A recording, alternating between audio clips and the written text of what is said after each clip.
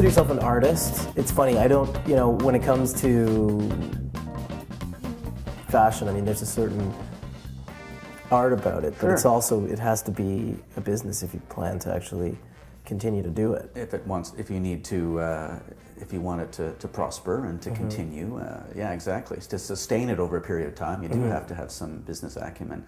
I've never really considered myself an artist. I'm just getting used to using the term writer to describe me, because this is my first novel. So I consider myself to be a public relations, public affairs consultant first and foremost, and I did some writing on the side that seems to have worked out reasonably well, much to my shock and joy. But so I'm getting used to throwing that term writer around and attaching it to me, but it's not, intellectually I can accept it, but intuitively and instinctively it's not a word that springs to my mind when I think about who I am. But an artist, I mean, I look at some of the clothes you've designed, and do you get onto the page are you writing, drawing stuff the way I see designers do when I watch FT in the afternoon? Somewhat. I mean, what we do is not sort of shape-changing, you know,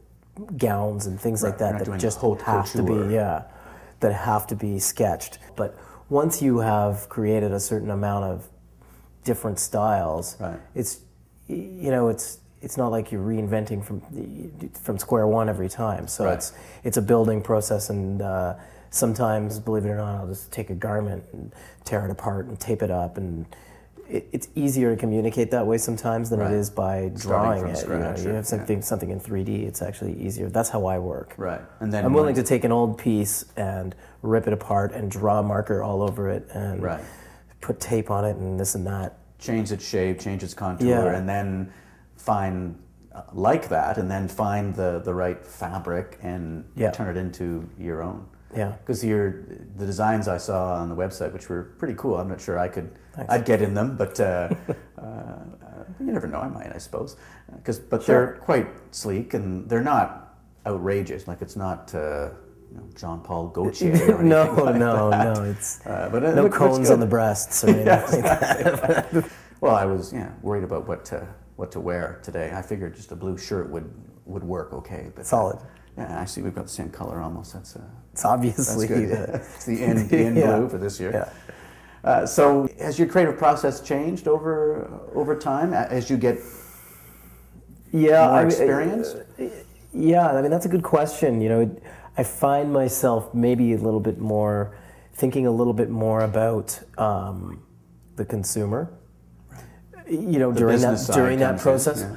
Okay, what I would like to do is this, but would anybody wear it? You know, you really have to temper your own creativity with whether it's marketable or whether you think it's marketable. I mean, partially you're making a statement with some of what you do, but at the end of the day, you want to also make things that are going to get out onto bodies and be walking around. Well, sure. Well, on the writing side, it's not a dissimilar process in a way. If you hope for your book to be popular and to be picked up and to be enjoyed by more than just your immediate family.